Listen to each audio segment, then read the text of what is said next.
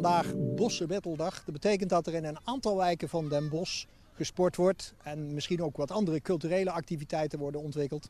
En dat alles om uiteindelijk erin te slagen aan het einde van de rit een heldenploeg te hebben in Den Bosch. De organisatie die is in handen van de gemeente, wat verenigingen.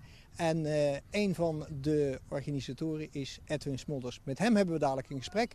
En uiteraard praten we ook met wat spelers van FC Den Bosch die hier vandaag aanwezig zijn op deze middag op het CHC-terrein.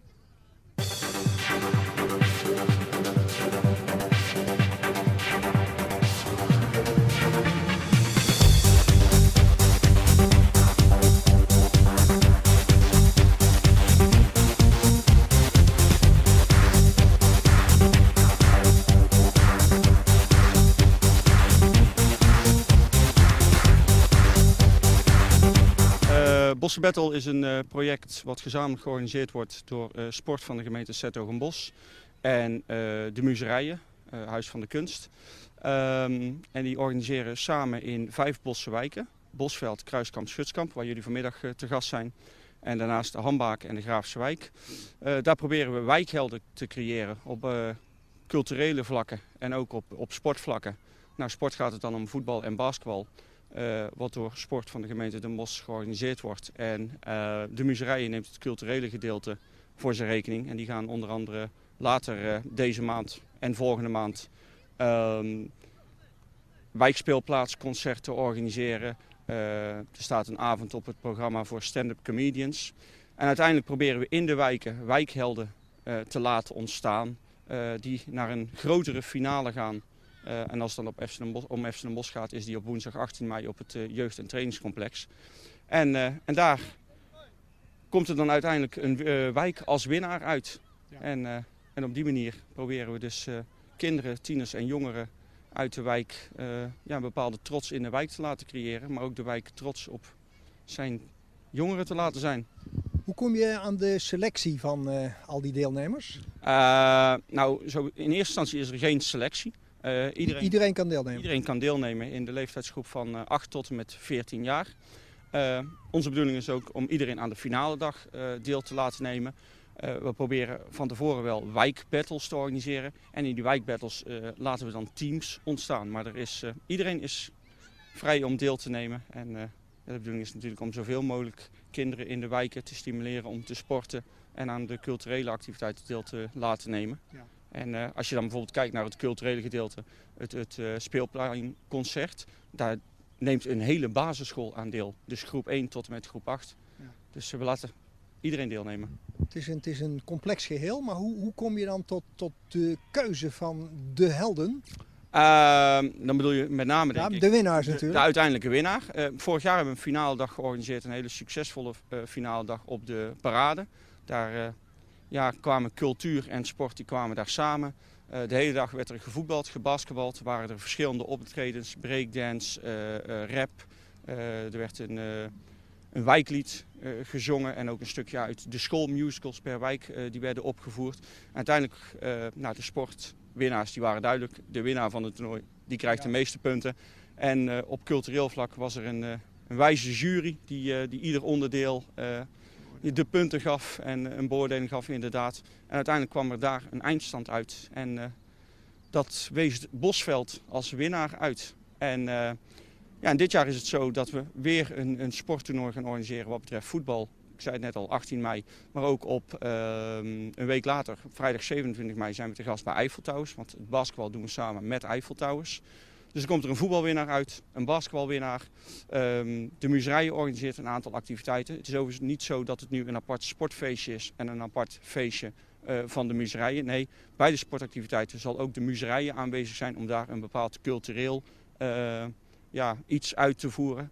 En zowel bij de culturele activiteiten zullen wij als sport ook aanwezig zijn. En al die onderdelen samen levert punten op. En uiteindelijk is er een eindactiviteit bij de muzerijen waarin we terugkijken op het jaar Bossche Battle, op het seizoen Bossche Battle, waarin bijvoorbeeld dit filmpje vertoond zal worden, foto's vertoond zullen worden.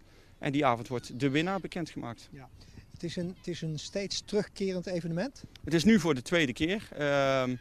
Lange tijd is er twijfel geweest of het ook dit jaar door zou gaan. Gelukkig konden er gelden vrijgemaakt worden om het ook dit jaar weer te organiseren. We zien het nut van de activiteiten in de wijken. Jongeren, de drempel om te gaan sporten voor jongeren is lager. Om aan culturele activiteiten deel te nemen is lager. Uiteindelijk is het doel om de kinderen lid te maken van een sportvereniging. Nou, daarin zijn we in een aantal gevallen geslaagd. Dus wat mij betreft is het iets voor meerdere jaren, zo niet voor de toekomst. Ja. Dan toch nog even naar dat sportelement kijken. 2 belangrijke sportclubs doen daar mee, Eiffel Towers en FC Den Bosch. Waren ze enthousiast om meteen mee te doen? Beide ploegen, of beide clubs, waren ook vorig jaar nauw betrokken bij de Bossche Battle. Heel veel positieve geluiden vanuit de wijk gehoord, maar om op jouw vraag antwoord te geven, ook heel veel positieve geluiden vanuit de clubs gehoord. Hun betrokkenheid bij de wijken. Een heel leuk verhaal is bijvoorbeeld ook, kijk, voor FC Den Bosch is het ook, en dat is niet de belangrijkste taak, maar toevallig liep er in de Graafsche wel een hele goede voetballer rond. En die speelt nu in de jongste jeugdlichting van FC Den Bosch. Dus dan zie je dat er voor FC Den Bosch ook iets leuks, maar vooral de betrokkenheid van FC Den Bosch bij de wijken. Aanstaande vrijdag zijn alle kinderen te gast bij de wedstrijd FC Den Bosch, FC Dordrecht. FC Den Bosch leeft in de stad, dus kinderen zijn er trots op. En kijk hier achter je dat ze met spelers van FC Den Bosch samen mogen sporten. Dus op het moment dat we FC Den Bosch een aantal maanden geleden hebben benaderd, maar ook Eiffel Towers, waren die beide gigantisch enthousiast en hebben eigenlijk meteen hun toezegging gedaan om ook dit seizoen mee te helpen bij de activiteiten. Spelers van FC Den Bosch zijn 3 maanden aanwezig in de wijk. Iedere maand 1 keertje. Vandaag is de 2e keer. Volgende maand in april nog 1 keer. En dan zijn we 18 mei zelf te gast bij FC Den Bosch. En voor Eiffel Towers geldt dat we daar een groot toernooi organiseren. En tevens een keer bij een play-off wedstrijd met alle deelnemers te gast zijn. En daarvoor een clinic krijgen van een van de spelers of trainers van Eiffel Towers. Goed, als ik het zo beluister, heb jij handen eraan vol? Want het vergt denk ik een hele organisatie. Het vergt een organisatie. Dat doe ik niet alleen, dat doe ik met al mijn collega's binnen sport. Dat doen we met de mensen vanuit de muserijen die erbij betrokken zijn. En het vergt wat energie, maar als je dan achter je kijkt wat voor plezier die kinderen erbij beleven, dan is dat alleen maar positieve energie. En dan kijk je nu alweer uit naar de volgende activiteit die je mag organiseren.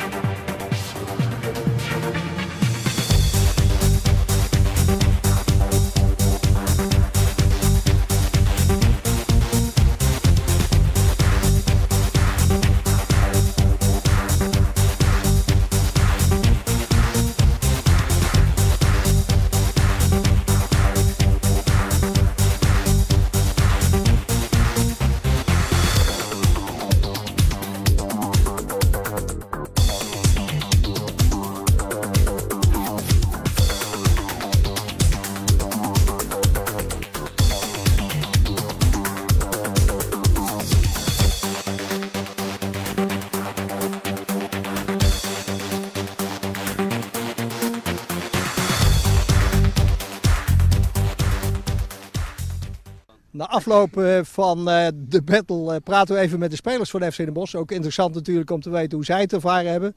En als ze een lach kunnen houden, komen we een heel eind. Joris, hoe is het bevallen vanmiddag? Goed. Goed, heel goed zelfs. Ja, jullie maatschappelijke bijdrage, hè? Ja, vorig jaar hebben we ook de Bossche Battle gedaan. Met, toen 6, 7 keer, nu is hij iets verkort. En vorig jaar zat ik in de Graafsche wijk en nu doen we 3 wijken bij elkaar. Ja. 3 andere wijken. Heb je nog iets van kunnen leren, Kees, vandaag? Nou ja, het is veel plezier maken. Gewoon voetballen is veel plezier maken met de kinderen. Maar heb je nog talenten ontdekt? Ja, zeker. Er lopen wel wat talenten rond, ja. Een keeper heb ik gezien. Die kunnen we wel gebruiken, want die keeper die we nu hebben, dat is helemaal niks. Wesley, voel je je aangesproken? Ja, dat mag altijd. Hè. Kritiek is altijd goed. Ja, maar ik heb ook een rechtsback gezien hier op het veld. Nou, die heeft geen staaldraad in zijn voet zitten, dus ja, ik denk dat ze daar ook eens een keer naar moeten gaan kijken. Ja. Voor jou was het de eerste keer hè, dat je aan dit soort activiteiten deelnam. Hoe is het bevallen? Ja, prima. Ja? Ik ben wel wat clinics gewend, maar ja, dit is toch weer wat anders en bevalt me prima. Ja. En jouw collega's van vandaag, daar ging het wel mee? Ja, die waren zeer fanatiek. Ja. Vooral Kees en Jordans die elkaar graag de bal toespeelden. Waardoor de andere kinderen soms niet aan de pas kwamen, maar ja, dat zegt iets over hun talenten. Dus vandaar dat ze ook bij Den Bosch zitten. Dus ja, prima toch? Joep, en jij nieuw in dit gezelschap? Ja, ik was natuurlijk bij de andere partij. We hebben uiteindelijk wel met 6-5 verloren, maar we hebben ons best gedaan. Ja. Helaas niet. Kreeg je het niet voor elkaar om te winnen? Nee, we hebben geen... We hadden toch een goede keeper? Ja, de keeper was erg goed.